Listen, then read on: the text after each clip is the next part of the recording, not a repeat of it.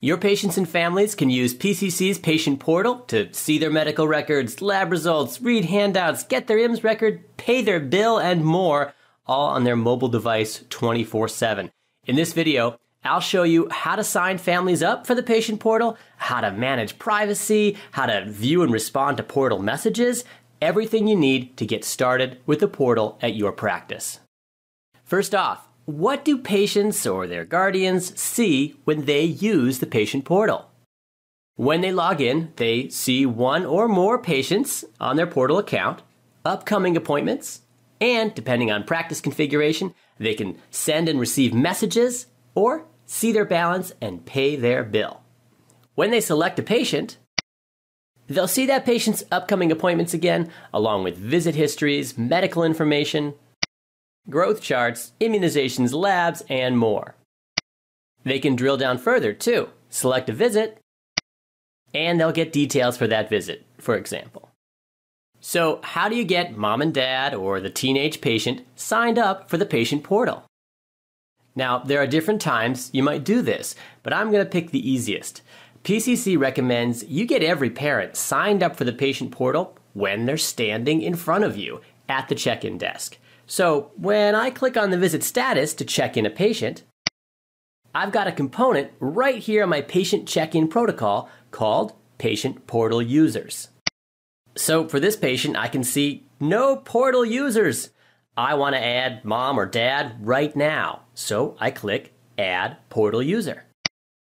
Individual patient portal accounts are based on a unique email address. The name can be anything, it's the unique email that identifies the portal user.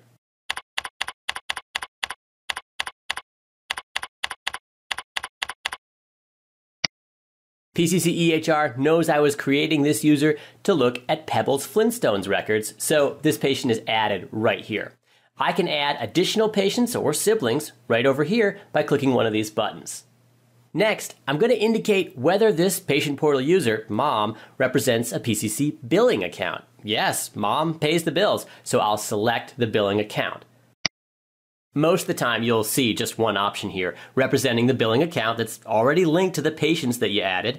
However, for a patient with more than one household, or if this is a teenage patient, etc., you'll want to slow down and make a careful choice here. Should the patient portal user you're signing up have access to account balance information for paying bills, that kind of thing? Yes? Okay, then I make the appropriate selection right here.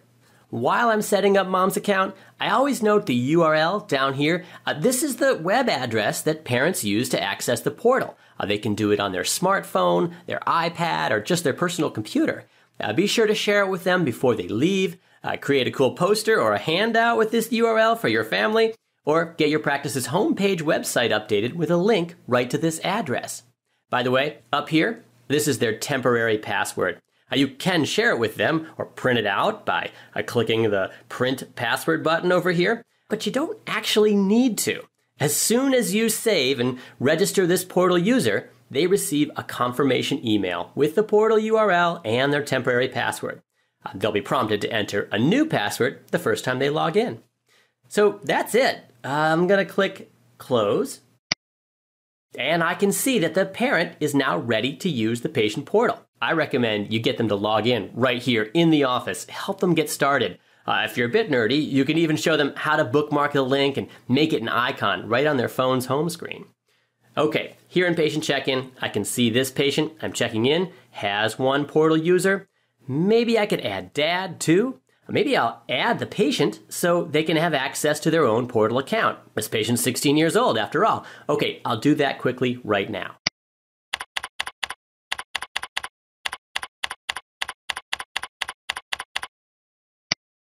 Pebbles Flintstone has access to Pebbles Flintstone's portal information. And now I can see there are two portal users who can look up information for Pebbles. Okay, so Patient Check-In isn't the only place to manage portal accounts.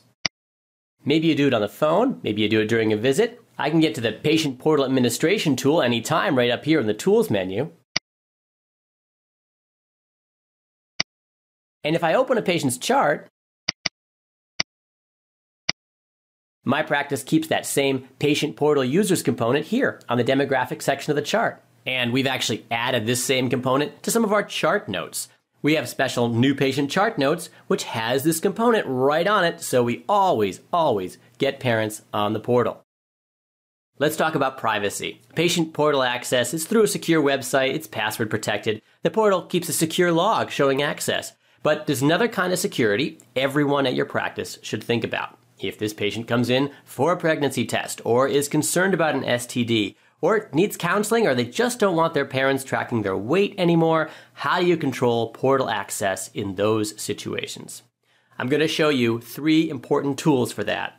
Everyone in your practice needs to know about these tools: emancipation age, the privacy lock feature, and blocking a user.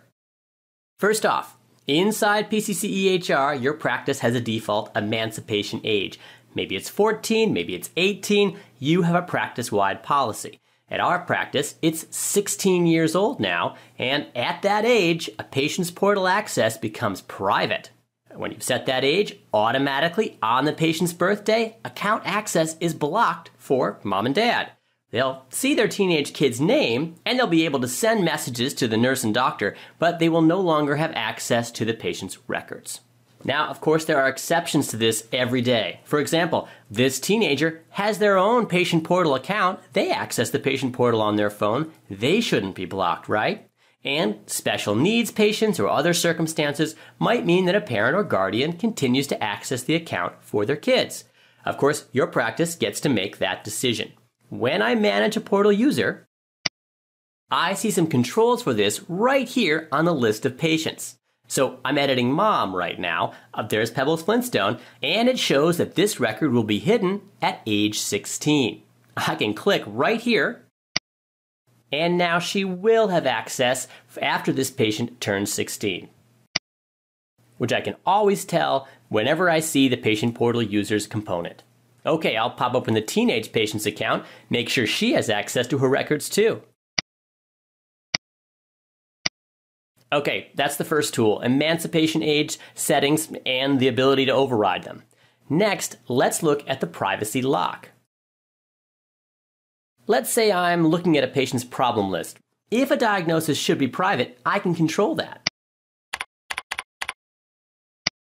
with the lock button right here.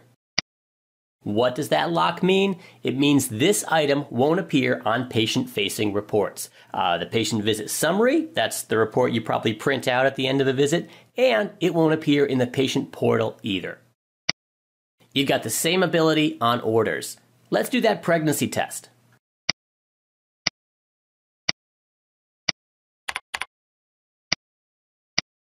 Look at that.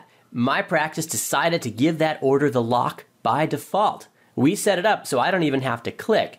When I see that lock, I know that's an order that won't be visible on the patient portal. It might be on the EOB, we can't control that, but we can set it for orders in PCC-EHR. How do I adjust this on any order? I can click Edit and use this Include on Patient Reports checkbox to make the lock appear or disappear. The phrase patient reports means patient and family facing stuff, the patient visit summary report and the patient portal. Okay, these tools are great, but obviously your practice has to talk about this, figure out how you want to use these tools, and what other steps you need to take to ensure patient privacy. Remember that if there's ever a concern, you can deactivate a user's portal access in seconds. Just click Manage Portal User, and click Remove to remove that patient from this user's access list. Okay, when a parent sends you a question, where does it show up and how do you answer it? First, I'll pretend I'm dad. Here I am in the portal. I'm going to make a new message. What kind of message am I sending? If I need a form filled out by my pediatrician, the portal message has a template. I just answer the questions and then send them to the practice. Cool. But let's say it's not a standard question. I'll pick Other and enter a subject and a message from my pediatrician.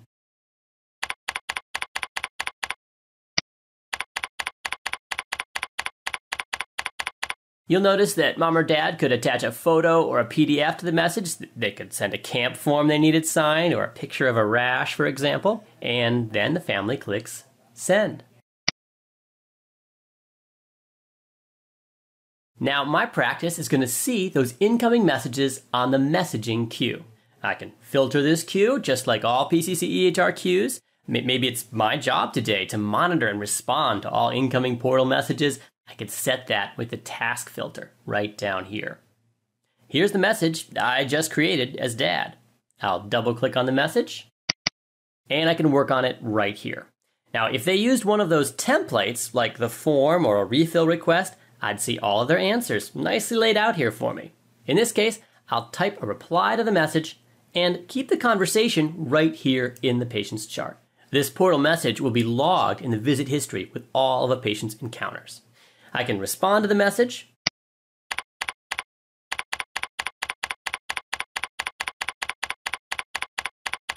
And I could create a task if that's suitable, something for anyone else at my practice to follow up on later, if a scheduler needed to call them, for example.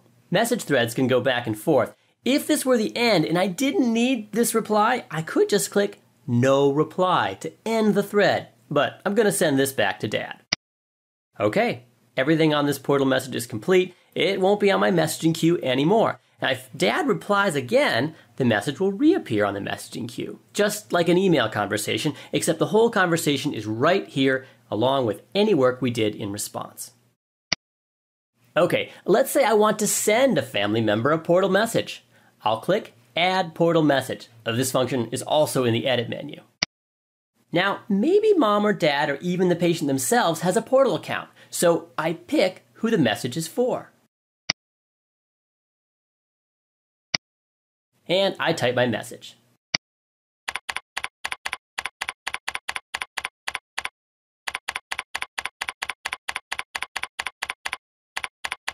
Now this time I'm going to send them educational materials. I could send lab results or any document from their chart. I click the Add Attachment button and find the document I need to send them.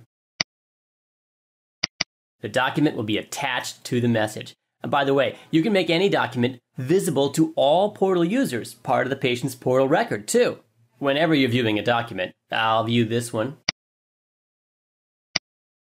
You can edit it and control whether portal users can see it right here with the Display in Portal Documents checkbox.